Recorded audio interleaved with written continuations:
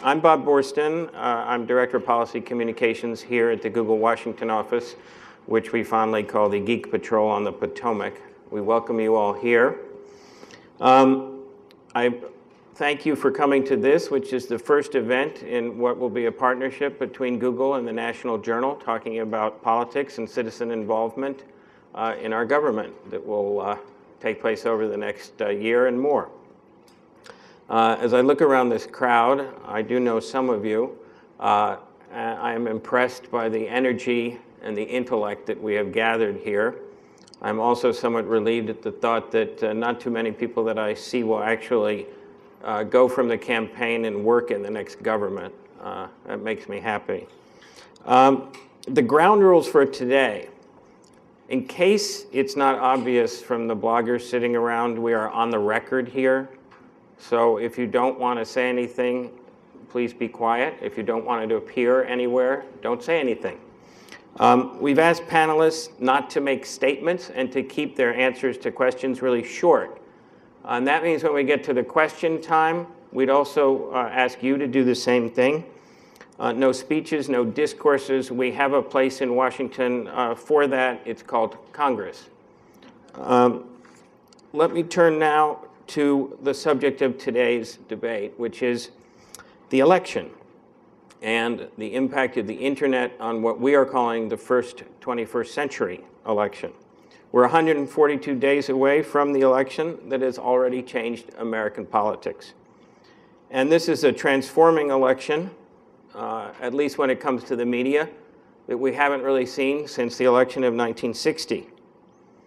We call this the first 21st century campaign. And the important thing here is that the American people have already proved right de Gaulle's maxim that politics is far too serious to be left to the politicians. We at Google think that's a really good thing. We're going to hear a lot today about technology, and I'm going to defer to all of the experts you'll hear from about that. My last proper campaign was in 1992. We had technology back then, too. Some of you may fondly recall the fax machine. But it's really today about the people who use that technology, how they've used it, and what it's meant to our political process. A few words about Google. At Google, we're involved in the political process for a simple reason. Informed participation, we believe, is a good thing. It strengthens our democracy. So what are we doing? Well, first, we're trying to provide more information that will hopefully educate voters. Everything at Google begins with search, and that's proved true for millions and millions of Americans and people from overseas who have gone online to learn about who they think the next American president should be. At Google and YouTube, we've opened up our platforms to help candidates and voters have more and better access to information, to videos, to news, to whatever they're looking for. And during the primaries, we certainly saw how technology could change the dynamics of debate in the YouTube CNN debates that we did. And we've announced our plan to carry that on, to continue to break down barriers between candidates and voters with what we hope will be a debate in New Orleans come September. We're also about increasing participation. We're very excited about a project that we're involved with the Pew Charitable Trust and the secretaries of states throughout the country, which will help standardize election information through what we call the Voter Information Project. The simplest way to tell you about this project is that when it's done, any American will be able to go on a computer or on their mobile phone and find out where they're supposed to vote and who's on the ballot and what the hours are and all the things that you need to do to actually participate. We're also working to increase participation in the political conventions and to help bring them into the 21st century. Don't everybody laugh about that thought. And to give new media in Denver, in St. Paul, and voters around the country a front row seat for what will transpire there. Finally, we're about helping campaigns. In the back of this room, there's some great demonstrations of our map gallery that profiles the way that people in this room and people around the country have used our geographic products to help display political information. The secret is basically out. on who your neighbor is giving money to, if you look at the Huffington Post, for example. And I urge you to go look at these programs. We are also handing out some information today on what we like to call campaign in a box, all the simple tools that we can provide for campaign managers and others who want to get involved.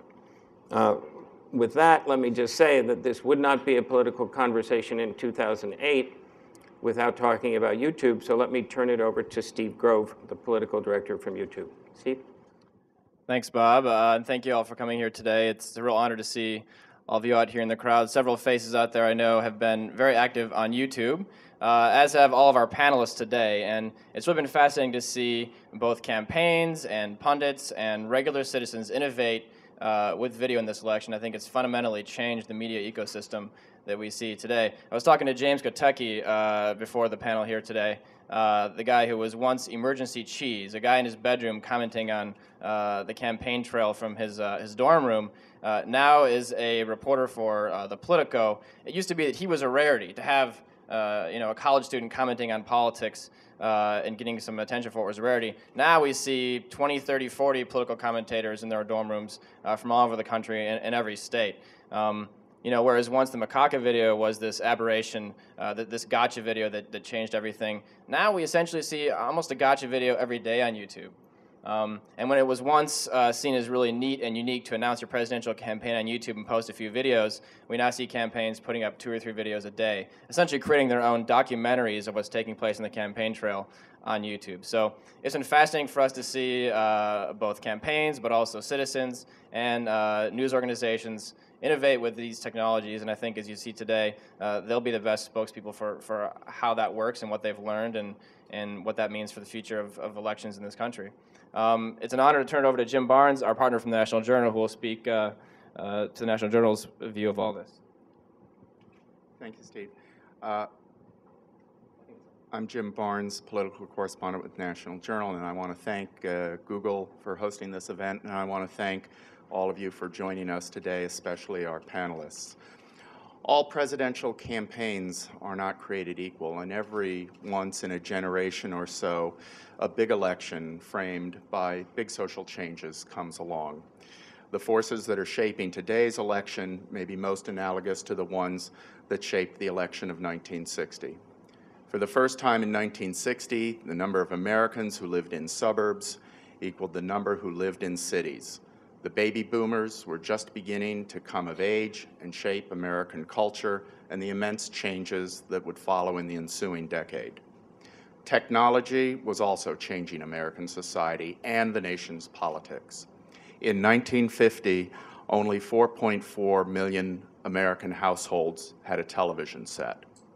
By 1960, 45 million homes in America had TV, and this new medium was transforming the country's political landscape. The continental theater of candidates campaigning at whistle-stop tours or in ticker tape parades was shrinking into a 19-inch cathode ray tube around which some 70 million Americans gathered to watch the first presidential debate between Richard Nixon and John F. Kennedy. The great chronicler of presidential campaigns, Theodore H. White, later observed, "All politics has changed to fit this stage." I dare say if White was with us today, he might think that the political stage is changing once more. Today, the country is undergoing dramatic demographic change, this time fueled by immigration.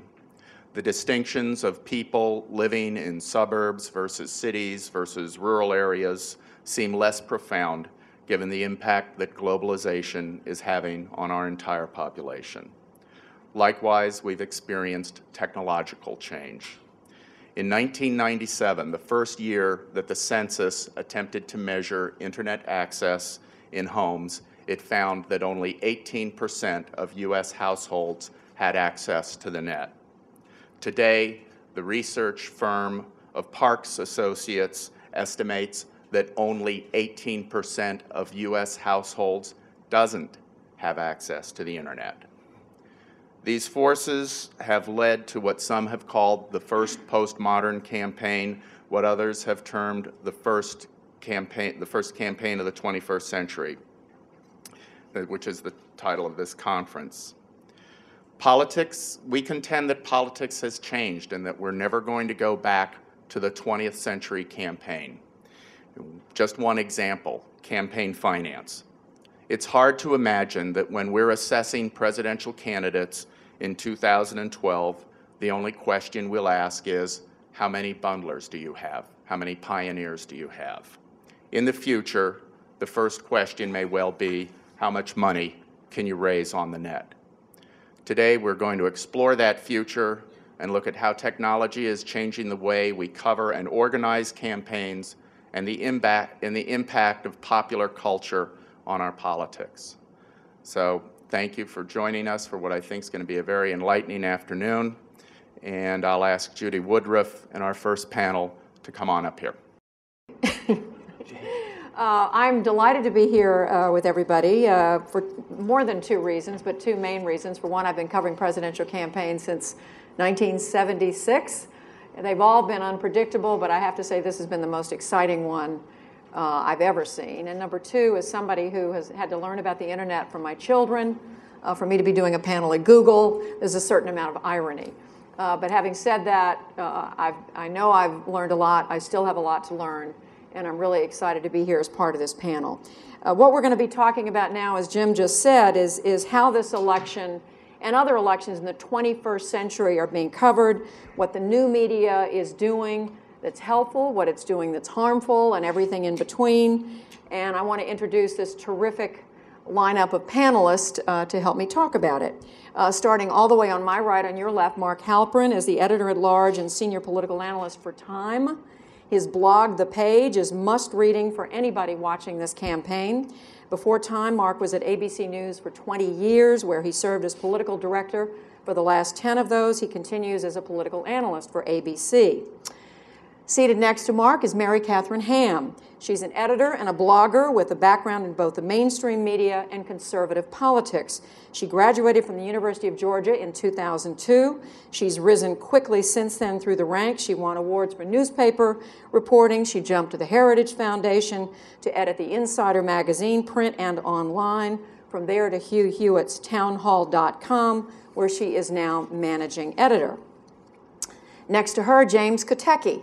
He graduated from Georgetown University just 1 year ago, but he's already a figure in online journalism. He started web commentaries for YouTube as an undergraduate. He hosted 6 presidential candidates for video interviews in his dorm room. He has been called by The Economist magazine, quote, probably the world's foremost expert on YouTube videos posted by presidential candidates. And he is now the writer, producer, and host of Kotecki TV, an online video series at Politico.com. Next to James is Phil Singer, joining us from the other side of the political fence. Phil, until just a couple of days ago, served as Hillary Clinton's deputy communications director. He bears the loving scars from that effort. Before that, he was with John Kerry's campaign in 2004. He was, before that, communications director for the Democratic Senatorial Campaign Committee, and before that, Senator Chuck Schumer's press secretary. This week, we can tell you he is starting a new company of his own called Marathon Strategies. And finally, next to me, Kevin Madden, who served most recently as National Press Secretary and Senior Communications Strategist for Governor Mitt Romney in his presidential campaign.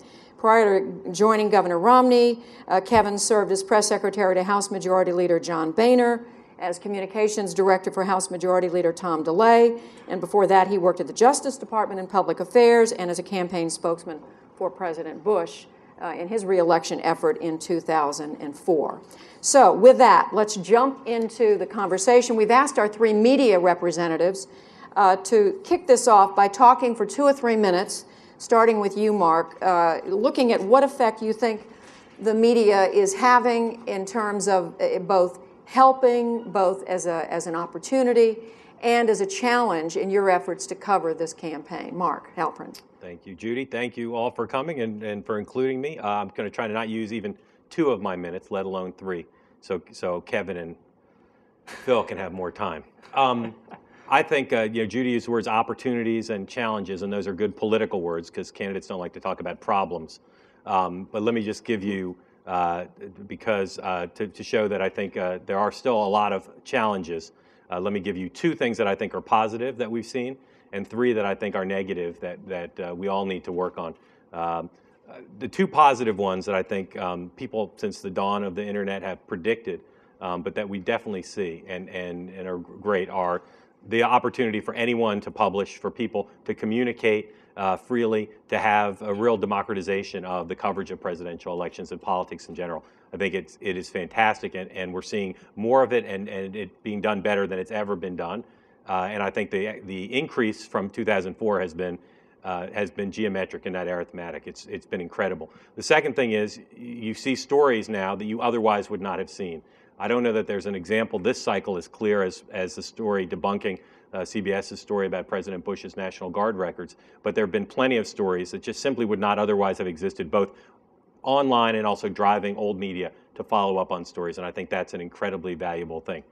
Let me talk about 3 challenges that I see that I think are problems, and these have increased as well since 2004, and I find them more troubling this cycle than I did 4 years ago when I found them pretty troubling.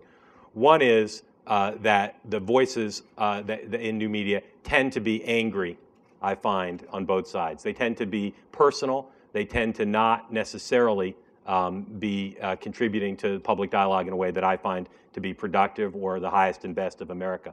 Second, despite the fact that many websites attack old media as celebrating the trivial and the gossipy and horse race and polls, I find a lot of those same sites that attack old media for that are the leading purveyors of those things. And I don't see people criticizing them generally, or criticizing within the old new media world. And finally, I think you see in new media a great success and rising market share, but there's a real problem because as new media is taking market share from old media is increasingly unable to afford to do the kind of serious journalism that a democracy needs. File Freedom of Information Act requests, send reporters out on the road regularly, not just sporadically, to listen to the candidates every day, long-term investigative pieces. That is not a problem that new media should be blamed for, but it's a result of the declining market share of old media to new media. And I think as a democracy, we have to find a solution to that. There are some efforts underway now that are trying to address it, but it's a real problem.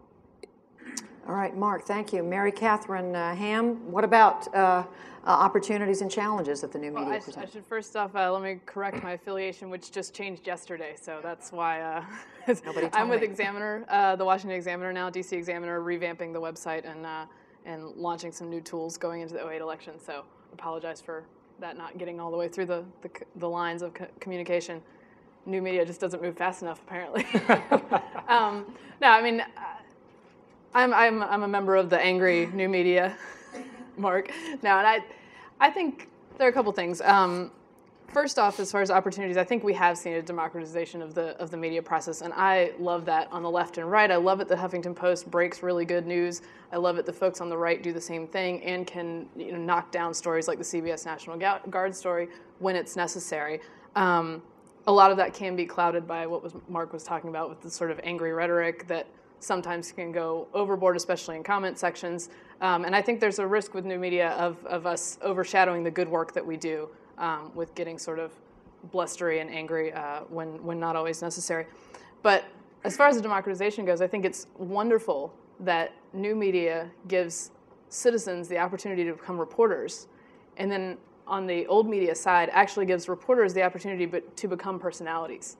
I think in 2004, fewer people would have been familiar with Mark Halperin's name and sort of known the kind of guy he was, because once you start into a new media format where you're blogging and you're kind of communicating with people on a daily basis, I think they get a better idea of where you're coming from. I think it's a great way to build trust with people who stay in touch with you every day, see the kind of person you are, and use that as a gauge for deciding if what you write is what they trust from you.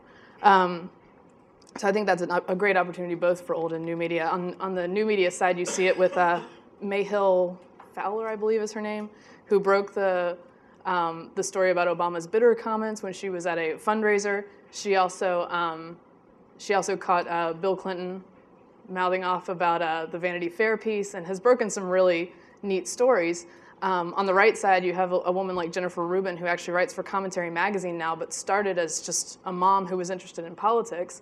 And she was actually the one who got the Hamas endorsement for Obama into the political conversation by bringing it up on a blog or phone call. So I think there's opportunities, certainly, in the democratization. I think the challenge, one of the main challenges for me, on both sides, is keeping up with the tide. I think right now, while we're sitting on this panel, we're missing approximately 87,000 stories breaking. Is that right? And I don't have my BlackBerry with me, so it's even more. It can get overwhelming, I think, sort of drinking from the fire hose, and then keeping up with new tools. There are many, many ways, I think, probably most, even us on this stage who spend our lives doing this, to create and communicate news that are new ways every single day that we're not necessarily keeping up with, because we're also trying to follow the 87,000 stories. So that's one of the huge challenges for me. Okay, and thanks for the update on your career. I apologize for that not getting through. James Kotecki. So coming at it from a little bit of a different perspective, just let me kind of tell you my own story and where I kind of personally saw the opportunities and challenges. I started off making videos in my dorm room at Georgetown University the second semester that I was there. And I started talking about how presidential candidates were using YouTube officially in their campaigns, this very narrow topic. And the reason that I did it was not because I wanted to be a journalist, and not necessarily because I had a calling to do that. I did it because I wanted people to watch my videos on YouTube. I did it just because I thought it'd be fun to build an audience on YouTube. I saw a lot of people doing it, and I thought, all right, I'll try talking about something that I love, I'm very interested in, and I think I have something to say about. So I started making these videos. Eventually that led, as Judy mentioned, to some presidential candidates coming to my dorm room to do interviews, and that was fun. Even then, I didn't consider myself really a journalist. And it wasn't until later when I read this online forum, this discussion about, is James Kotecki a journalist or not, with some people very angry on both sides talking about whether I was or not, that I realized that I guess I was doing some kind of journalistic type things. And so, and what I realized from that conversation, though, was that it didn't really matter whether I was a journalist or not, or whether I saw myself as that or not. It didn't really matter, because what I was doing was just something that I thought was fun, and I would keep doing it just like I was doing it, whether people gave me a certain label or not. So I think the opportunity for me was unlimited, because I could never have started doing anything in my dorm room and gotten this kind of popularity or publicity in any other way except for YouTube. And the challenge was basically just getting my name out there and getting seen. And I think the other thing that's either an opportunity or a challenge, depending on what side of the fence you're on, is, should I be doing this? Should you be listening to me? Am I a credible person or not? Obviously, I would say yes. Okay. Well, now let's give a chance. Give the two representatives of the candidates a chance to respond and talk about opportunities and challenges of getting your message out in the new media. And start with you, Phil. I think that the new media has actually revolutionized, obviously, the way campaigns are run. But what it's done with particular regard, there's been a lot of discussion about how journalists are adapting to new media environments. I don't think there's been as much discussion about how campaigns are adapting in terms of how they approach advancing or promoting a message. And one of the things that we started to do on the Clinton campaign, I think that going down, each cycle, campaigns have gotten more and more involved in terms of how they utilize the internet. For example, in 2004, blogs were just beginning. I don't think that certainly, the Kerry campaign, I think, was groundbreaking in that we had, I think, someone who's going to be up on the next panel, who focused on blogs. But I don't think that we fully appreciated the power of the internet in terms of moving and amplifying a message as much as we should have back in 2004. In 2006, that obviously started to change significantly as blogs took on a greater role, and it started to become par for the course to, if Trent Lott was on Hardball and made some sort of outrageous comment, we would pull down a snippet and YouTube that and send that around and get that out to press. And suddenly, cable TV appearances where a comment that might have come and gone suddenly took on greater resonance and would get injected into the sphere. In 2008, what we tried to do on the Clinton campaign, and again, I think as future cycles take place, people will expand and improve upon that. But we tried to recognize the internet as an opportunity not just to place something on a place like The Page or in Politico or a news blog, but rather to create our own entities where we could promote a message. So for example, we created something called the Hillary Hub, which was not unlike the page in its format or presentation, but we would try to use the Hillary Hub, for example, to, if we were driving a big healthcare message on a given Tuesday, we would take either a press release, a snippet from from Senator Clinton's speeches, or a favorable curtain raiser story, whatever it was, link to that story, put hopefully what was an attention-grabbing headline up on there, a nice graphic or a photo, and we would use that Hillary Hub as a way to try to drive our message, and we would direct old media, new media, everyone we could to that site and try to hammer the point home. Other times we would use the Hillary Hub to try to break news. I think we put one of our fundraising announcements up there one day. We had a big money bag graphic as the visual. Related to that point, one of the things we did, going to one of the things that somebody said about knocking down stories, when we had something called the Fact Hub. We were very big into hubs on the Hillary campaign. But we had something called the Fact Hub, and we launched the Fact Hub, I think it was back in July, the same day that NPR reported that our campaign had done a visit to a diner, ordered a bunch of cheeseburgers and shakes and food, and didn't leave a tip for the server who waited on us. And the report aired on NPR at about 7:45 that morning. We heard about this, obviously, as we were all assembling for our morning meetings and whatnot. And the second we heard about it, we said, this can't be true. We went and checked it out. Sure enough, we had the receipts and the documentation to show that we had left a tip.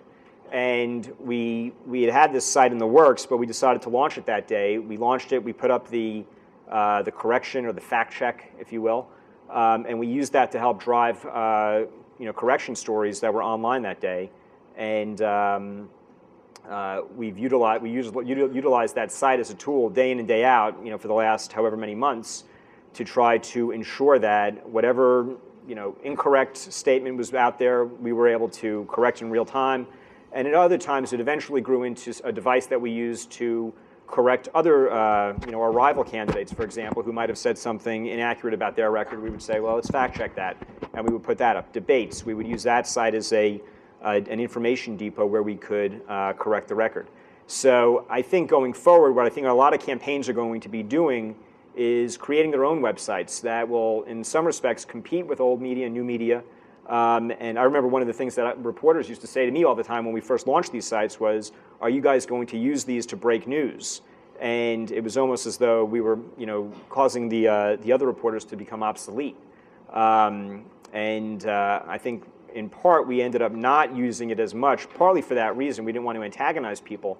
I think there's a happy balance with regard to using too much on your site at the expense of cultivating relationships with the people who cover you. But certainly we saw some utility in using that process to advance our message and promote our cause. Okay, great. Kevin Madden, the Romney campaign, he just refreshed my memory, wrapped up on February the 7th, only a couple of days ago. Is any of what... I haven't got any sleep since because I have a new baby, I have a 1-month-old baby, so I'm getting worse sleep hours than I did when I was on the campaign. So does any of what Phil is saying sound familiar in terms of what you guys were doing? Yeah, I mean, I'll be very brief just so we can get to the Q&A session. But just to follow up on what Phil said, what new media allows you to do on a campaign is operate with a higher level of speed and precision than you could when you were just dealing with the old media. Now, the flip side of that is that your opponents, if they utilize those same tools correctly, can destroy your message and slow down any momentum that you have. Because what happens is it essentially, with the right type of approach, you can essentially shatter your opponent's ability to keep their message together and to do so in a precise way. I remember talking when I went up to meet with Governor Romney about the prospects of joining his campaign. It was during the time where, if you remember, John Kerry had this meltdown about saying that you could get stuck in Iraq. I'm sure everybody remembers that. And it was being played over and over and over on YouTube. And then it essentially had metastasized to a major cable news story every single day talking about John Kerry and how it was going to affect the 06 elections. And so I'm sitting there with Governor Romney. And he's just, oh boy, YouTube. This is a scary thing. You know, what's it going? Tell me about it. How do you deal with this sort of thing? And I said, well, actually, you know, you can build an infrastructure that can help you integrate your messages across not only YouTube, using YouTube and new media technologies across old media technologies like radio and television and newspaper. He said, well, how do you do that? And I said, hire me and I'll tell you. So, you know, I think that with that speed and precision that you get, it also carries many dangers because in a world where information mobility is changing so rapidly, it can just as quickly destroy your message of the day as much as it can help you disseminate it. Balancing those two challenges is what Phil and I did probably every single day during this 2008 campaign. Well, let me come back to Mark on one of the points that I think that Phil made about creating. The candidates are now able to create their own websites. He talked about Hillary Hub, Fact.Hub, and the rest of it. How does that make it easier to get information? Harder to distinguish, you know, what's information that's vetted, what's coming straight from the campaign that needs to be vetted? I mean, how does it affect your life? Well, I think that one of the biggest problems now is the view that the public has of people in journalism. As James suggested, there's ambiguity about what the definition is. But I think it's important in a democracy to have powerful news organizations who are concerned about the public interest, who are not partisan, who are trusted by the public to provide information to help voters and citizens make decisions. The campaigns are smart and right to use the technology to get information at themselves. The problem is it's something that will continue to contribute to this blurring of the public and what information they can trust. I would say, my guess is that most of the people who went to Senator Clinton's website were people who either agreed with her, or a very small percentage of people who went were journalists, and an even smaller percentage were opposition researchers for the Obama campaign and the Republicans. So it's basically a billboard to get information to supporters, like an email, a blast email, like the way in the old days they would have put out a press release and relied on the media. So I think it's great for the campaigns, but it's just another way in which two bad things happen. One I just said about blurring for citizens the difference between information that is propaganda or one-sided or meant to influence a debate from one point of view versus information that's done by an organization who has the public interest overall at heart. And the other thing that I think is it blurs is the ability of the public to have a communal place where people who disagree come to one place and have a debate. Like I said, I think most people on that site were people who wanted Senator Clinton's information because they were already supporting her. How do you respond to that, Phil? Well, I think first, there are differences between the two sites. FactHub, you know, was specific to driving a particular message on a given day, or Hillary Hub rather. FactHub was actually utilized by quite a few reporters as a resource for either getting a response from the Clinton campaign to a certain issue, to a particular inquiry. You know, for example, Senator Obama during the course of the campaign would often quote a Hillary comment from New Hampshire Public Radio where she said that Michigan wouldn't count for anything.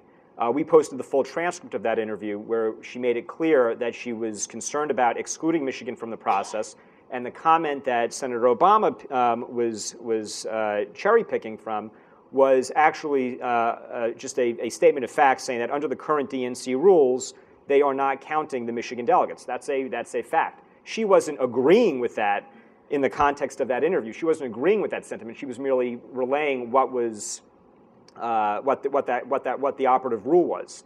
And so the Fact Hub allowed us to set the record straight, provide the context for the comment, and get that out to reporters. Now, obviously, some reporters, utilize the Fact Hub, others don't. It's not a foolproof method, but it was it's not simply a propaganda effort either.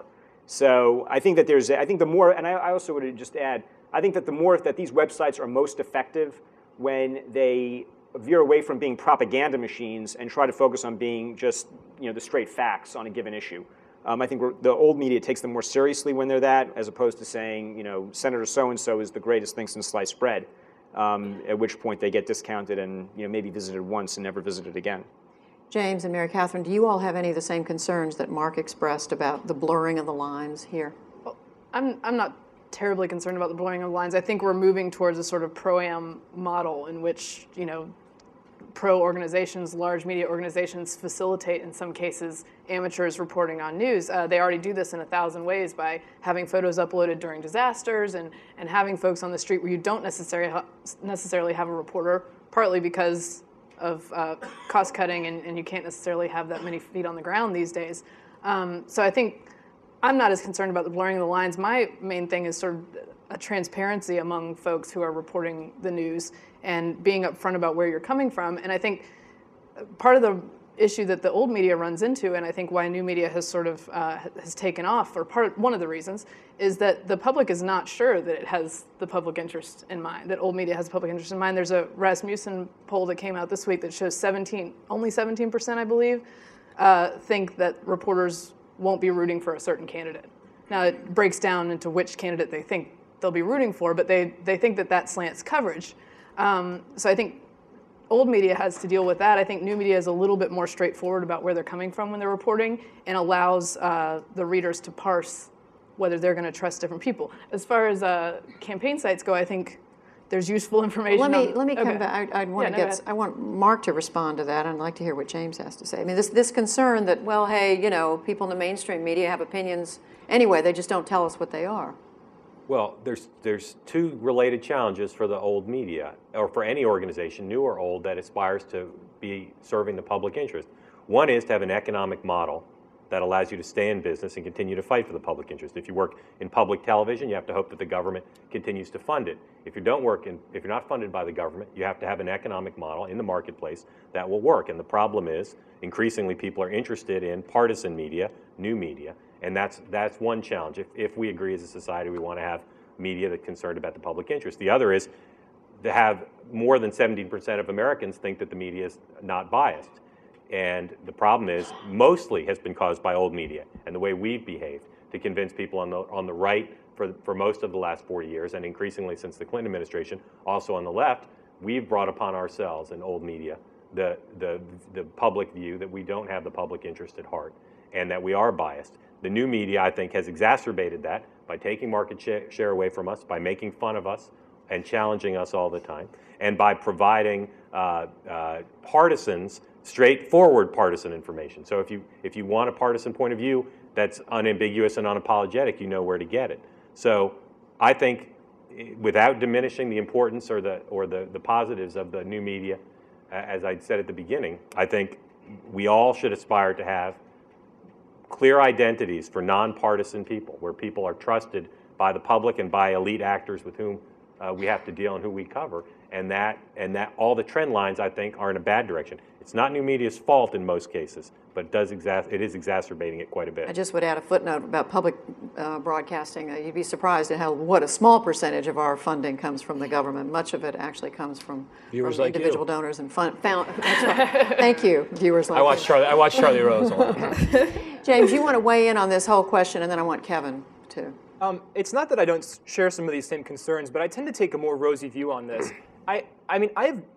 I've never really grown up in a world where there's been this kind of golden standard of journalism. And I get the sense from talking to older people, or people that are older than myself, like this, that this one day, in the past, this kind of rosy journalism existed that was great and was kind of balanced, and now it's become much more partisan. And it clearly is very partisan in many ways today, and that can definitely be a bad thing. But I think a lot of people, like Katherin was talking about, they never really trusted it in the first place. And me being a very kind of cynical, what is my generation? Generation Y, I guess?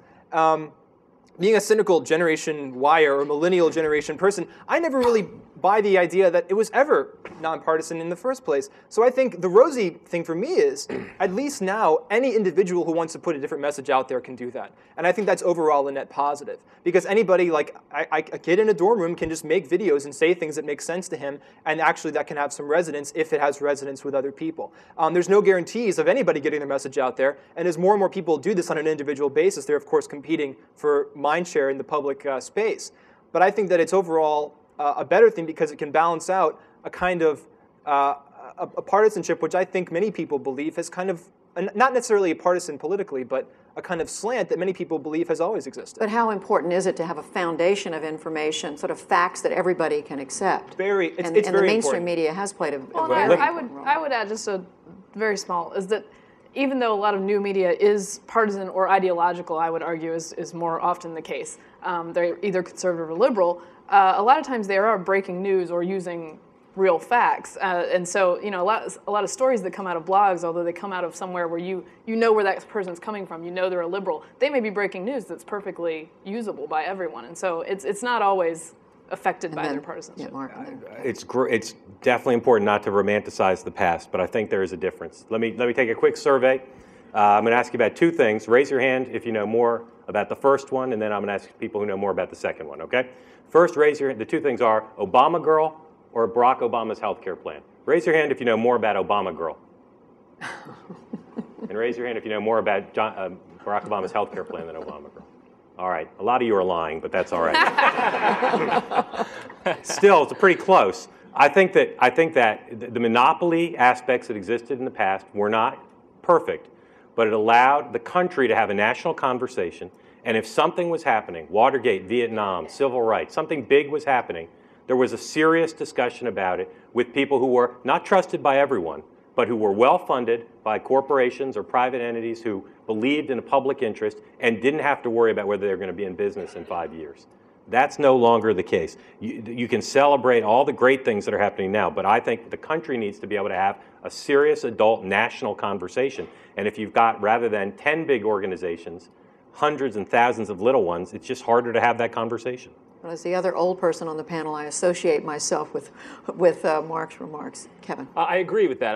I think I tend to try and be a broker between the new media and old media and try and explain the process, understand it, and then use it the way I can to help a particular candidate message and ideas. Economists talk about the idea. Economists talk about the new economy versus the old economy by calling it a push economy is what we had in past years, and now we're in a pull economy. Well, a push economy, it used to be that you go to your retailer and at your local hardware store, and the manufacturer would be trying to get that retailer to buy all these widgets and put them on their store shelves. In the pull economy, you have places like Walmart who know exactly how many widgets they have in their store. They know exactly how many people come in to buy those widgets because of new technology. Well, we're in a media world now, in a public information stage, where we have push and pull information economy. And the power is now gone from big media. The power is no longer in the hands of the New York Times, your local affiliate newscast, and the Walter Cronkites of the world, but instead it's in the power of the information consumer, the power in the voter, to go and get the information that they want, whether they want to click on YouTube and see Obama Girl, or whether they want to go on Barack Obama's website and learn about his health care plan. So that's just the reality that we're in right now. I think that it's incumbent upon campaigns to understand that with this new this poll information economy, that you can go out and spread your message, and you can go out and reach new voters. I always call it, from a press standpoint, I used to say that we're in a send me the link society. Nobody, when we were kids, I remember my mom used to cut out newspaper articles and post them on the refrigerator so that somebody would read it. That day is gone. Now it's, can you send me the link? Send me the link. Reporters do it all the time. They email you and say, send me the link on Hillary Hub about that for the facts that you're trying to push so I can get it into my story. So rather than taking sides, I'm trying to explain it. And I think that rather than the lines being blurred, that instead there is a very clear contrast between old media and new media now, but the voters are more discerning, the information consumers are more discerning about which ones they go to based on their identity politics. Are you saying it doesn't matter to the campaigns whether voters are getting more sort of serious policy information about where these candidates stand, or whether they're getting a heavier and heavier diet of the kind of trivia that Mark mentioned? I mean, whether it's Obama Girl or something else. I mean, does it not matter at all to you as working for somebody who wants to be president of the United States? Well, no, I think it matters. What you have to do is essentially understand that process and harness it. For example, knowing that Governor Romney was going to give a policy speech, and that it was very unlikely that maybe the New York Times or somebody would cover it the way I want them to cover it, I have to take the steps with new media in order to make sure that it gets to a grassroots level so that the people who want more information about Governor Romney, need more information about Romney, can get it. Essentially dominate the market share of information with new media. So rather than having this conversation or giving a speech to a crowd like this with 250 people, look beyond the 250 people, use the technologies that the internet provides, that radio provides, that just simple email or YouTube can provide, so to make sure that everybody gets that information instantaneously. Phil? Yeah, I don't think that it's an issue of old media versus new media. I mean, anybody that wants information about a candidate's healthcare plan can access that information. And anyone that wants to watch the Obama Girl video can obviously access that as well. I think the challenge for campaigns, and frankly for journalists as well, is the power of the link. And how do you master the power of links in a way that allows you to inundate the internet with whatever it is you're trying to spread. From a flack standpoint or vantage point, if WashingtonPost.com writes an article up that I think is worth, or that makes a point that I think is worth sending around to people, I'll send that around. I'll get a number of responses from old media, reporters who say, "Oh, I'm not doing anything with this. The WashingtonPost.com has already written it. It's null and void." Or as opposed to other, newer media type sites like the Political blog, like Ben Smith, for example, who might say, I wish I had broken that, but then he'll take that link and will either make a comment or give his own analysis of whatever it is that I'm sending him, and put that up on his site, and then he'll get linked from by another site, and so on and so forth. And so information can spread around that way. And I think the challenge for old media is figuring out a way to accept, in the old days, if the New York Times broke a story, the next day the Washington Post wouldn't follow it up. On the internet, I don't think it really works that way. I think if somebody... Now you have the caucus, you have the LA Times has a blog, the Chicago Tribune has a blog. Right. Now everybody's basically competing in real time, and you're not waiting for the next day's papers to come out. If the caucus pops something up at 1 o'clock, the LA Times is going to try to chase it and advance it by 2 o'clock.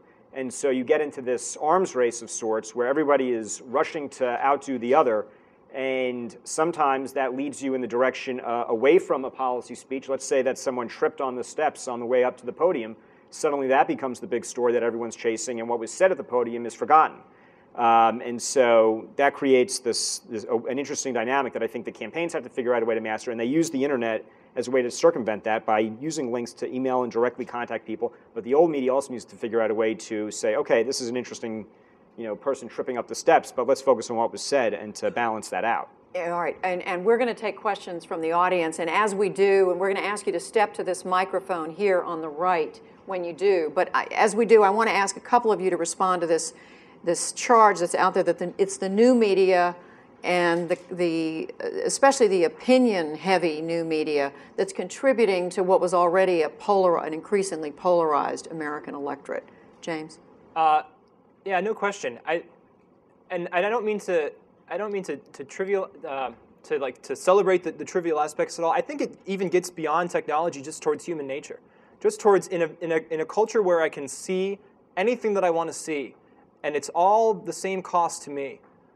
I mean, most human beings, I think, will naturally tend towards things that are more entertaining or more provocative. And if people can wrap their policy messages around a kind of entertaining candy-coated shell, they're often going to do much better. But in many times, it's the entertaining things like the Obama Girl that have almost no policy relevance at all. So I think that the technology that we have kind of accentuates and makes our natural tendency towards wanting to be entertained.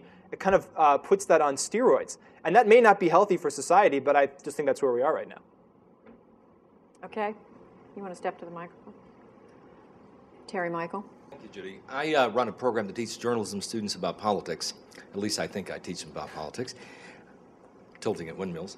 My question is about something I don't think you've talked about, and that's the aggregator sites, the sites that lead, particularly mainstream media, to other people's reporting, other people's opinion. I think they are somewhat... Give us some examples of those. Drudge and Real Clear Politics, and that's why my question. I'm 61. I've been a reporter. I was a press secretary in the Dark Ages. I've taught journalistic ethics. I teach journalism students about politics, but I have a blog. I try to write an essay form instead of multisyllabic rants. Others might disagree. But I have no problem with a million flowers blooming, even if they're unvetted for fact. I'm beginning to wonder whether the aggregator sites are not a problem, because I think they're really skewed right. Drudge is obviously conservative. Real Clear Politics is less obviously neocon, but very neocon. I don't think it exists on the left. Yeah, a lot of opinion sites, Salon, Talking Points Memo, Huffington, but I'm wondering if the aggregator sites are not skewing the mainstream media, leading those horses to a lot of conservative neocon stuff. Mark? I recuse myself. You know, I wrote a book recently that dealt with Drudge's power, and Real Clear has a lot of power too, and they definitely lead more people in old media to stories that skew right more days than not, although not exclusively. You know, in the 80s and 90s, one of the big puzzles on the left was, why is there not popular talk radio with left-wing hosts? And to this day, there's only a handful of popular left-wing talk radio hosts and many conservatives. And I think for people on the left, Huffington Post and some of the others you mentioned are effective aggregators. I think that Real Clear and Drudge have not been matched, not because of some difference between the left and the right and their attitudes on the web, but just because they got there first and they're very good at what they do. So I agree with you that they skew the old media, and I think that it's difficult to break their monopoly, and I say that as someone who's trying. I mean, I would just say that I think Real Clear and Drudge and right-wing talk radio to an extent as well, because that was the first wave, answered a need in the marketplace, and that's why they took off. To many people on the right, I'm right of center, the left-wing aggregators were ABC News and CBS News, and so having Drudge, which is the comparative reach is much smaller, doesn't seem like an imbalance to us, and I think that's why they took off in the beginning. I think that's why right-wing radio took off as well, and but certainly Drudge drives news, but he also is not only interested in right-wing news or talking points. The reason he's been successful is because he's interested in breaking news and interesting news. So it's not perhaps as slanted as it could be. I just want to go on record as agreeing with that point about it filling a need. I think the danger, or maybe danger is the wrong word, but I think the significance of Drudge has less to do with right-wing versus left-wing, although he clearly has exhibited right-wing tendencies at times. And he loves polar bears, too. Yeah. Really likes pro-polar bear. Pro-polar bear, pro-kitten. But I think the significance of Drudge is that he does like to break news, and in so doing, he creates a prisoner's dilemma of sorts between news organizations. And so if he teases a New York Times front page for the next day, that's going to send all of the competitors of the New York Times into a tizzy to see if they should, A, chase it down, and B, if they can chase it down, break it. And that sometimes leads to both rush journalism, where what the let's say, not to demonize another paper, but a rival newspaper, chases down the story. Maybe Drudge teases it at 4 o'clock or 4:30 in the afternoon. They've got 3 or 4 hours before their first deadline's hit, and they've got to run and figure out if they are going to be able to confirm the piece. They don't know what the Times is doing at that point, so they decide to make a decision. They don't want to roll the dice and risk getting beat, so they go with the piece and put it into print that either is incomplete, inaccurate, perhaps not as detailed as it should be, lacks a certain nuance, and you get perhaps a false report or a somewhat skewed report that breaks into the zeitgeist. Oftentimes, when Drudge does that, the New York Times will hold their piece, and it doesn't show up the next day. And so the only thing that's out there is the rival newspaper's effort. And I think that, in some respects, bastardizes the process. You speak like somebody whose experience is firsthand. Okay. All right, step up to the microphone. Now, the job of speechwriting, as I've observed it in this campaign, is somewhat different than it was for us. And I want to give you an example of why. I'd like everybody in the audience who has watched online or gone online to read a candidate's speech or position paper to raise your hand. That's the difference. There is now a way for candidates to break through with their entire message. I would bet, I won't ask you guys again, but I would bet that in most instances here, people have gone online multiple times. I know I have. And so the soundbite and the gaming of the mainstream media becomes less important, and presenting the full case in a way that people who are looking at the full case has become more important thanks to this media. The bloggers have their day, all the others have their day, as you guys do. But the candidates have a capacity and an appetite from the public to present their full case, fully articulated, and with a lot of backup, because the position papers will have that. Would you guys respond to that? Well, I just to echo the point. I remember Governor Romney's speech on faith in Texas in December was the next day. It was like the #1 watched video online on a lot of these video sharing websites. So I mean, I just to echo that, I agree. We had an incredible ability not to reach people, not just in that room, but beyond with new media technologies. I'm so glad that you made that point, because that's what I was actually thinking earlier when we were talking about having sort of national serious conversation about issues. One of my favorite things about new media, including campaign sites, is that you can get that raw information when you wouldn't necessarily have been able to before. It was always filtered through a reporter. And there may be things in a speech that I find important that the reporter actually didn't find that important. Maybe I'm interested in even more inane details of whatever policy, and I want to talk about that with friends and understand that fully. I love being able to get raw information, and I think the appetite for it is growing, because people go and find those full speeches on YouTube all the time. Bill, what about from a Democratic perspective? Did you find that the media just exactly covered exactly what you wanted? Well, the challenge is, I think it's got less to do with partisanship and just more to do with practicality, because if you give a speech and you want to get on, I mean, the evening news is still has the largest audience with which to reach people. And so the challenge is coming up with the right soundbite that's going to get you, I mean, if you're lucky, you get a 7-second, 10-second soundbite on the evening news. So the challenge, if your candidate's giving a speech, is to come up with the right soundbite that's going to get you that, that shot on the evening news. And you want to make sure that that bite is going to encompass and summarize the point that you're trying to make in that speech. So I think that challenge is still there. However, the internet does allow you, and sites like FactHub, for example, allow the campaigns to provide that raw data, that raw information to those who want to follow up and get more information. It's one of the reasons why you often see, candidate.com on the podium, because when that 7-second soundbite is being broadcast on the evening news, it gives the viewer at home the opportunity to both hear the bite, but also to say, okay, I can go to this website and check it out. Another question. Step up to the microphone. Hi, my name's John Stanford. I represent a PR firm from here, and I'm also part of this generation of new media.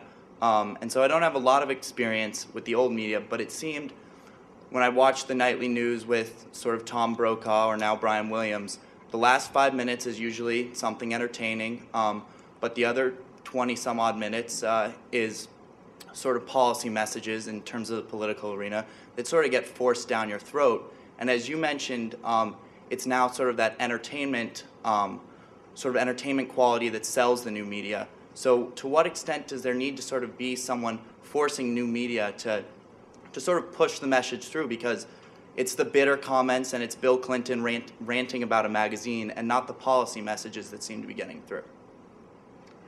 James, what do you think? I mean, for better or worse, that's what people want to see. I mean, a lot of people do watch political speeches online, but I mean, if it's a very successful YouTube video for a candidate, it'll get like 100,000 views, maybe 1 million views, and that's nothing compared to the people who are watching entertaining clips on the news or on YouTube or other things like that. You can say Cats roller skating. Cats roller skating is very exciting. Yeah. Yeah, so this audience, I think, is probably very politically aware and in tune and is definitely going to go and seek out and watch those full-length speeches. But most people won't, and most people, I think, just want to be entertained. And even though we live in Washington, but a lot of people just don't even really care about politics that much.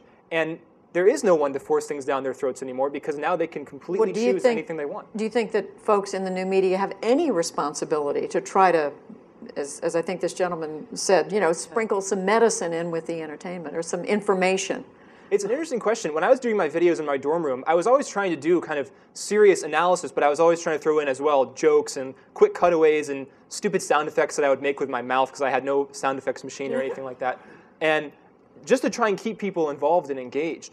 And the interesting thing is, like, I never, like I said, I never considered myself a journalist. I never took a journalistic ethics course or even, thought of myself in those terms. So I didn't necessarily think I had any responsibility, even though people would tell me, I watch you and I get my political news for the day, and I would kind of think, well, that's kind of strange. You're not really getting all that much from me, but I guess that's what people chose to see. So the interesting thing is, everybody can set the level of responsibility for themselves, and who am I to say to another blogger what they personally want to achieve with their blog, whether it's journalistic or otherwise? I'm fairly, as you may have noticed, I'm fairly laissez-faire about the whole situation. From a blogger's perspective, yeah, you're writing about what you want to write about. You're getting out the message that you're interested in covering. And I would argue that the line is not exactly that old media covers very responsible, policy-driven news, and new media does Obama Girl and kittens. I don't think that's necessarily a line. There's a lot of very entertaining, fluffy stuff in old media as well because they need to attract an audience. But I think new media also offers some really, really detailed discussions of policy that you would not necessarily get in an evening news format because it's just too short and not that many people are interested. But you put it on a blog and that person has a free Blogger account and it doesn't have to make money. That person can write about education reform and education policy until the cows come home, and people will come to read it because there are people who are still interested in it. So I think there are opportunities there for very serious discussions that we can easily overlook if we're not careful. Yeah, I think one of the challenges facing both campaigns and old media is figuring out ways to transmit information about policies and proposals in a way that's internet friendly. I mean, frankly, we talk a lot about the new media. I think a lot of new media is basically old media, but on the internet. And that's not really I think the challenge, and I think in many respects we're in a very embryonic stage of new media in the sense that people need to figure out ways, and campaigns need to figure out ways, newspapers need to figure out ways to produce content that is web friendly and that is not actually something that's emanating or that's rooted in the old media principles. I mean, one of the reasons why I think a lot of print papers are having trouble adapting to the web is that they're taking a print-based approach to putting together their newspaper sites. And it's, the content is basically driven by, okay, what's going to be on A1 of tomorrow's newspaper? And that's what drives what the website highlights. And so I think that people, the caucus, for example, some of the larger newspapers are starting to, showcase their blogs in a way that subjugates what's in the print stories are still there, but the blog is highlighted. And I think campaigns similarly need to start figuring out ways to put a speech up in a way that's not simply just putting up the transcript. They should do that, obviously, so the raw material is available to the public, but to make that speech interesting and to communicate in more web-friendly ways that that break through. Anybody else on this? Well, I would agree with Phil. I think the information's out there. Again, in a poll information economy, there is a tremendous amount of information for people out there to talk about issues. I think the big difference is how one medium affects the other.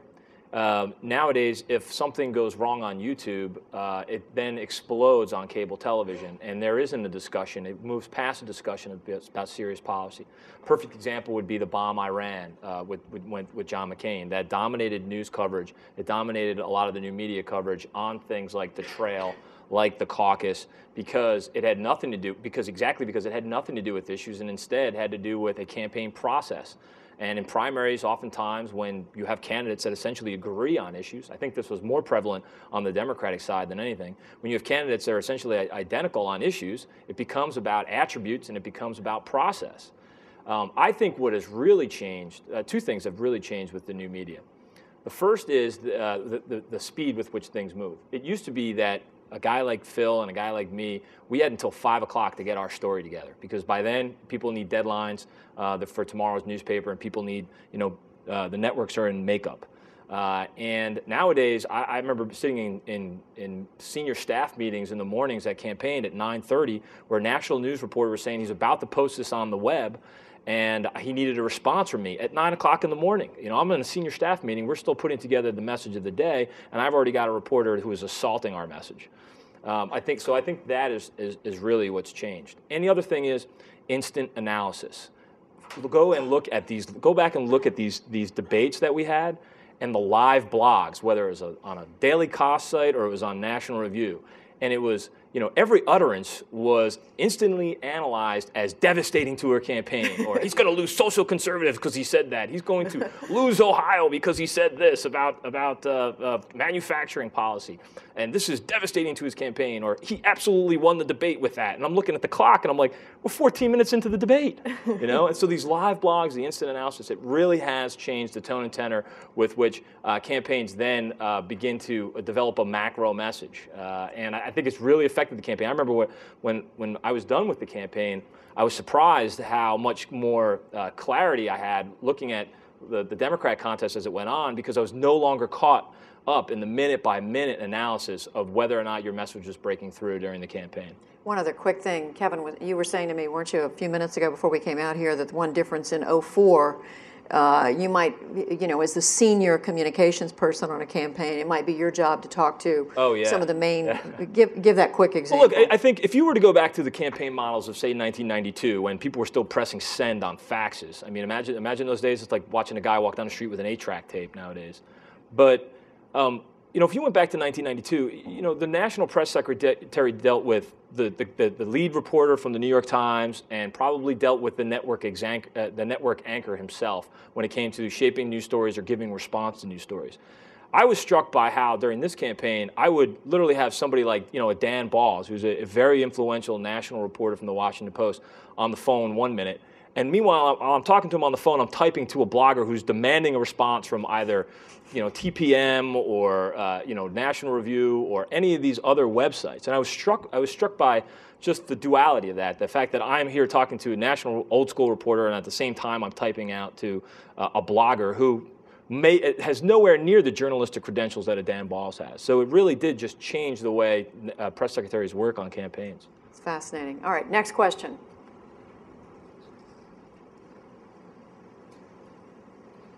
My name is George Scoville. I'm with the Information Technology Association of America. I know we're talking a lot about the dichotomy between new and old media, so I'll try to stay away from jokes about the new candidate and the old one. There's sort of a school of thought that's emerged that Barack Obama, with his employment of technology in the campaign, has sort of revitalized the process, and John McCain's website is kind of clunky and difficult to navigate, too many links to follow, so on and so forth, and here we are at this panel talking about this very kind of thing. My question is for Phil and Kevin, as sort of tech gurus on political campaigns. Did you guys find yourselves targeting specific demographics because of the media that you were using? There seems to be a whole lot more young people involved with the Obama campaign, and certainly nobody wants to criticize McCain for running a bad campaign, because the larger portion of his fundraising base are probably not Gen X and Ys sitting at home watching videos on YouTube. Could you address that? Bill, you want to start? Well, first, I wasn't the tech guru on our campaign. If I were, it would have probably would have ended much sooner than it did. But what I found, I mean, I think there are two ways to sort of answer your question. You know, one is, how do you use the internet? I work with the press, so I would use the internet and internet reporters and bloggers and whatnot as a way to influence the press. So, for example, if I was trying to get a story, you know, in Paper X, I might, you know, call Mark Halperin up and try to get something, you know, going on the page about an endorsement, or, you know, use his site as a way to tease an NBC or a Washington Post into covering whatever it was that I was selling that day. The other way to do it, obviously, is to do direct voter contact using the internet. And for sure, I think that there was a concerted effort and a concerted strategy to use the internet as a way to target specific voters and do that. I'm more expert at the first. I'm less expert at the second, so I don't want to BS my way through it. But certainly, there was a strategy involved in terms of how you leverage the power of the internet to reach your target voters and to communicate with them. Kevin? Well, I think it's a great question. There's a lot of there's probably has more to do with the social networking aspects of a campaign versus the messaging of the campaign. I know that again, like Phil, I'm not a tech guru. I was just really good at listening to the tech gurus and copying and pasting what they said. But I think that the audience, you can tailor messages to those audiences. And that was one of the great things about the technology, is that you could tailor these messages to your audiences and develop a message through coalitions. So, for example, if you were giving a speech or you wanted the governor's policy, or you wanted to bring together people who were, say, essentially motivators on an issue like the Second Amendment, you could then tailor a lot of your networking and tailor a lot of your messaging to those unique audiences through your website, through your coalitions, through social networking sites like MySpace or a Facebook. I think that answers the question. Yeah. That's good. Anybody? All right. Yes. Hi, my name is Drew Clark, and I run a website called broadbandcensus.com. Each new medium that's come along has affected the previous one, whether it's the news magazine affecting newspapers or radio and television changing the role that newspapers play. And we've heard about kind of two cross-cutting trends in this panel about the role of political journalism. On the one hand, the web has enabled kind of a return to the days when newspapers actually competed head-to-head for news on an hour-by-hour, edition-by-edition basis.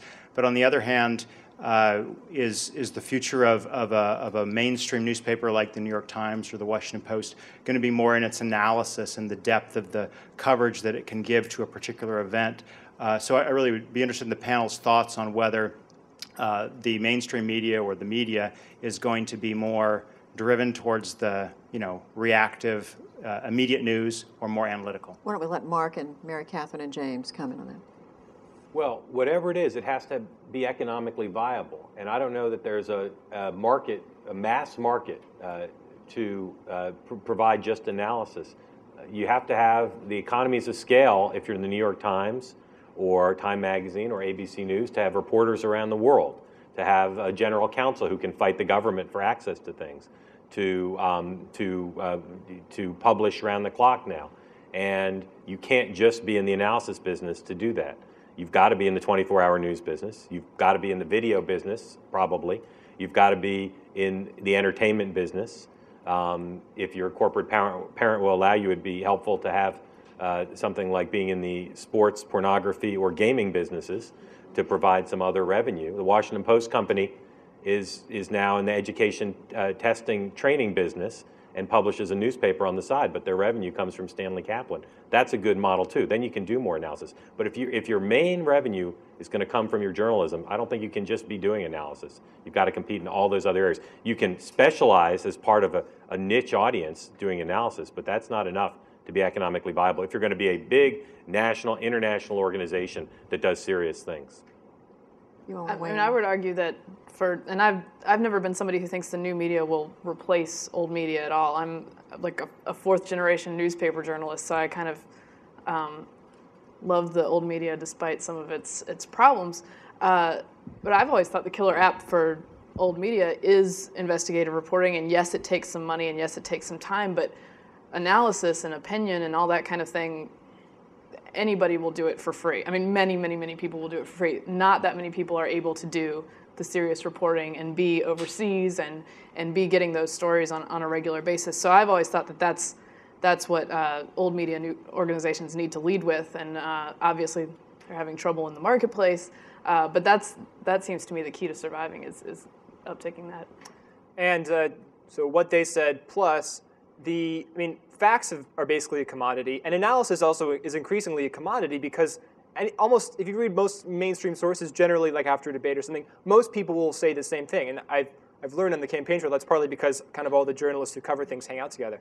So you can get those things are commodities, and I think just adding to this statement of what it takes to be economical and survive, you have to just do something different. You have to have a different opinion and of course, back it up, or you have to wrap it in some kind of entertaining or provocative package. You have to differentiate yourself, and maybe part of the problem that we see in financially with old media now is maybe some consolidation is necessary, maybe even unfortunately more than has already happened, because in the past there was more of a market for all this, but since it's kind of people largely view it as the same information, they don't necessarily all need to exist at the level that they do anymore, which is kind of sad in many ways, but again, possibly the reality. Okay, next question.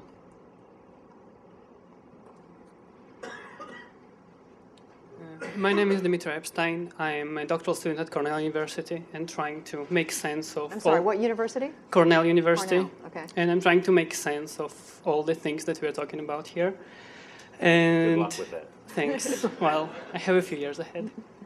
And I wanted to ask a question about information, and you mentioned, all of you, that there is a lot of information out there, and my question has two parts of it. Because on the one hand, there is a lot of information out there for us. Instead, we're missing thousands of news items by sitting here and not being online. What does this wealth of information do? Does it actually drive people to learn more about the subject, so it's actually drive them away and to rely back on other factors that determine how they're going to vote? I don't know if you have any information about that. On the other hand, there is a lot of information about us out there, and this is maybe more to people who were involved in the campaign. And I think what makes it campaign probably the 21st century campaign is the data mining tools that have improved since the previous election cycle. So how this technological advancement was factored in the campaigns, if you have anything to say about this, and how basically micro-targeting and all these techniques. Okay, did you all understand the second? I got the first part of the question. You got the second part. Well, I think the core observation that every campaign probably balances, the fulcrum upon which every campaign balances its communications effort is, in a new media world, is the idea that in a world where there's a wealth of information, there's a poverty of attention. So with that poverty of attention, how do you tailor messages to, to unique audiences? And now with you mentioned with data mining, you can now find out based on the way people purchase certain things, whether or not they're Republican and whether or not it influences their vote and who they're going to vote for. So a lot of that has to do with new technologies beyond just your traditional messaging, via a spokesman like Phil or I, putting a soundbite onto television or in the newspaper, but instead using and Mindy Finn, who's going to be on the next panel, will be able to explain this. She's the Athena of the internet new technology and how you do this, but the ability to put those out into using the technology to reach those voters in their email boxes, reach them via a blog ad, reach them via a story on a website, reach them via your own website and your YouTube. So those are all the new technologies that are now being deployed. I bet you the next panel will probably be a lot better at talking about it, but at the core, what you balance your communications plan on in this world is exactly that idea, that in a world full of, where there's a poverty, where there's a wealth of information, there's a poverty of attention. Yeah, I mean, the only thing I would add to that is that the central goal of any effective campaign is going to be to reach the people who are hardest to reach, who vote. They may not necessarily watch the evening news every night, they might not read the New York Times every morning or the local paper, but they can be relied upon to go out to the polls every 2 or 4 years. And the challenge for a candidate running for office is to figure out creative ways to hit those people and make sure that they are getting their message. And data mining, a lot of the new technologies, makes that process easier. Another piece of the process is figuring out who the influentials are in a given community. It's sort of like that. What's that? The Malcolm Gladwell book. Right. Well, the one person who can find 10 people to go to vote with them. Right. And sometimes that manifests itself through a website that is widely read in a particular community. Other times it represents itself through the local guidance counselor who everybody goes to for advice, or the basketball coach that's been in the community for 30 years. And just to follow up on that, the constituencies out there that are the key motivators. That's why oftentimes you see, well, people care about gas prices. Why is the campaign talking about the Second Amendment? Because in many of these communities where you're trying to target your vote, it's the Second Amendment voter that is the influential. he's the person who can go out and get 10 people to vote for your candidate because he cares so much about your candidate's position on a key issue like the Second Amendment. That's why I think Barack Obama's comments, the bitter comments that so much coverage, it generated so much coverage because faith and Second Amendment issues are incredible motivators in a lot of these key swing battleground states. Okay, I think we've got time for just one more question. Hi, I wanted to follow up on a comment made Tell before. us who you are and who yeah, you're I'm Paul Rodriguez from NCTA. And, I'm sorry, from what? Paul Rodriguez from NCTA. NCTA. You talked about the ability of, instead of just giving a speech to a room of 250 people, you can sort of expand that. Mike Turk's analysis of why the Thompson campaign failed was, well, you know, why do you have to spend all that money traipsing around doing pancake breakfasts and diners when you could just use the internet to get your message out? And the result was, of course, Thompson got no traction. Everybody called him lazy. So if there's this balance between old school politics of going out and traipsing and doing all the traditional things and the new politics, keeping in mind that they're intertwined, because, for example, if you're doing a ground floor, get out the vote, 50-state strategy, using online tools helps you do that more effectively. What's the balance this election cycle between old school and new school? Does that automatically keep shifting from one to the other, and do we reach a tipping point? No, it's or will it married. reach? It'll reach kind of a perfect equilibrium of old school stuff you're going to have to do in perpetuity forever, but with a lot more new school stuff kind of interlocked. And I think we're dipping into the territory of the next panel, but by all means, But who's jump to on say this. you can't marry the two? Why not have a camera set up in the back of the room of the pancake breakfast and live stream it? The technology's there. We did it very often with the Ask Me Anythings that we used to do. There would be 150 New Hampshire residents in a room just asking questions from everything about, I need my road paved, to what's your position on the Second Amendment?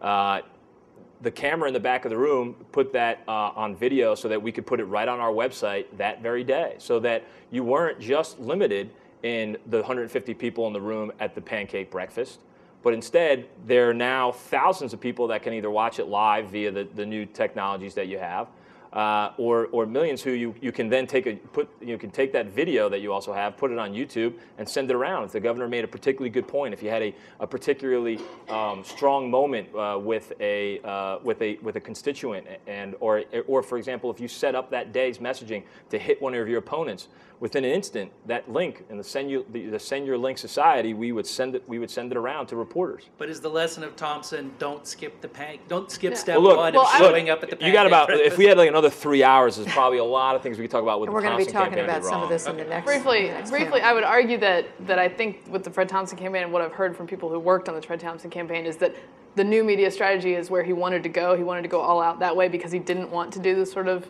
shoe leather kind of thing. He didn't want to do the traditional thing. So they tried to go that way, and then there was a decision in the middle that was like, oh, we're not really going to go that way, so they didn't go either way. And so I'm not sure it's a new media problem in that case, but I think the two always have to be married. You're not going to get voters out without talking to people. All right, I think it was Thomas Jefferson who, when he was once asked if he had to choose between a government without newspapers and newspaper without a government, he said, I wouldn't hesitate to choose the latter. I'm sure he would say the same thing today about the new media, right? All right, you want to thank this wonderful panel. Thank you all. You've been terrific. Appreciate it, everybody.